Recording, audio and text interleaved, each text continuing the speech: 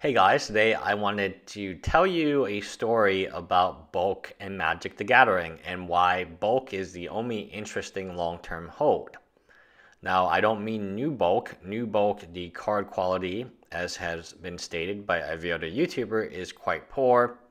I don't feel like they are going to be near mint in the next few years, and overall, there's too much of it. I mean old bulk, and old bulk is readily available at this point in time. You can buy on Craigslist, you can buy on Facebook, you can buy it from a GP. No one is talking about old bulk. There was a time where Homelands was just, no one wanted Homelands. It didn't matter what was in Homelands, or there was nothing good in Homelands.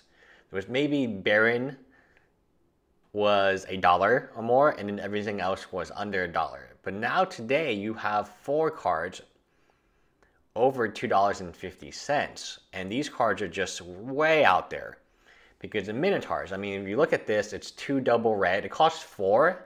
4 is how much Jace the Mind Sculptor cost, and Jace the Mind Sculptor is in as many legal formats as this one. Cost 4. It's a Minotaur. It's a 1 free, and all Minotaurs get +1 +0. No format, in no game is this considered a good card. At cost 4, terrible card. I mean, I guess it comes into play as a 2 free for itself because it does pump itself, which is kind of nice. But due to Minotaurs, and now we get a Minotaur Planeswalker, the card has become something that no one would have predicted it would be, and that's over $2. And I truly do believe this card is over $2, and there is demand on that. Because at $2, it's different when a card spikes to like $100 or $200 and there's not many copies in stock. There's plenty of these in stock. All right, next one from Homelands. Homelands benefited, and these old cards benefit from one very key component that you have to remember: reserve list cards. And that's it. One day, the bulk reserve list cards that you have and you're holding will become quite valuable.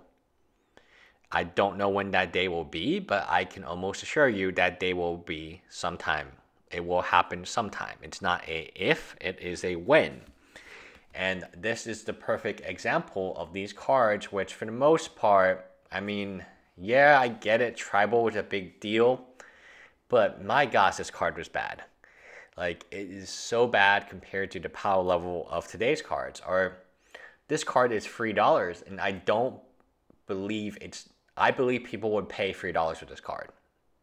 I believe people are paying $3 for this card. So there's not this, oh, well, speculators are just buying this out. No, I mean, people are actually playing this card in EDH.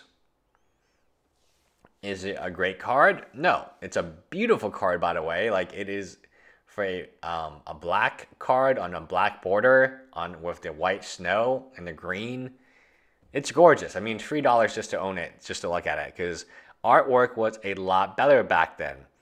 And that is a big factor. One of the largest factors, in my opinion, when people want to play Magic and they're willing to spend some money on it, they will remember cards they had when they grew up, and people had this card when they grew up. I had it when I grew up. And I remember its artwork was always so stunning. We never used it, but the artwork was stunning nonetheless. And of course, you have utility. Merchant Scroll, there's not much that needs to be said about this one. Anytime you have tutoring abilities, it will be pricey. Tutors are always some of the best cards in Magic because they pretty much, you pay a little bit more. This one, Sorcerer Speed, it goes straight to your hand, which I like a lot better.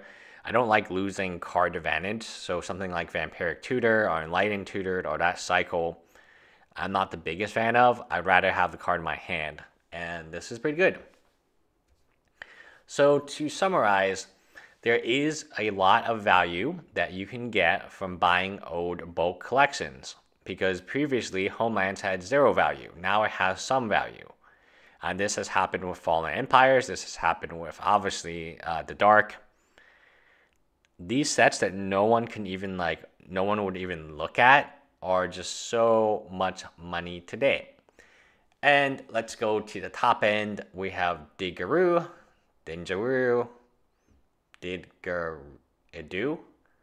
Homelands, and this one will only get better in time. I will promise you this. It's a $5 card.